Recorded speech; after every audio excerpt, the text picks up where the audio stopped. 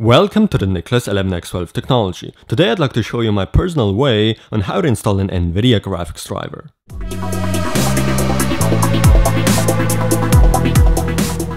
First of all, you need to know which graphics card you actually want to install the driver for. To find out which graphics card model you have, check the original box, your bill, or specifications of your desktop or laptop PC.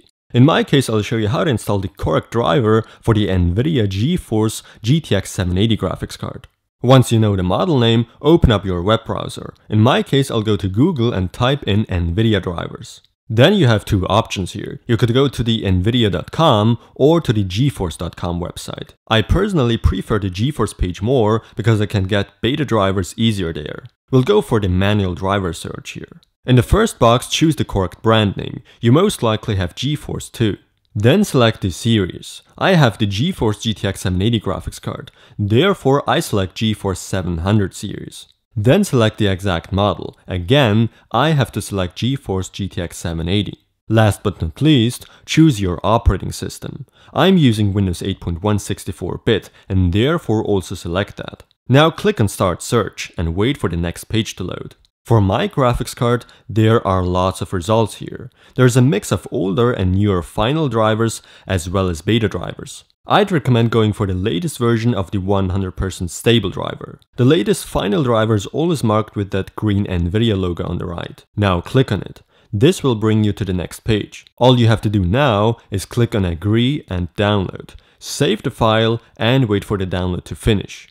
Once the download is finished, double-click the downloaded file and hit Run. Then click OK and let the installer extract the files. Then wait for the installer to detect your graphics card.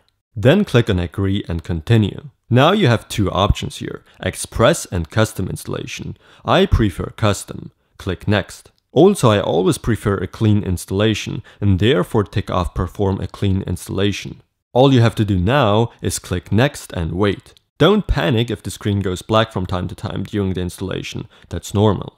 Once the installation is done, you can click on Close, but I first want to untick these two options here. I'd recommend restarting your computer after the installation and you're done, it's that simple. I hope this video could help you on how to install an NVIDIA graphics driver.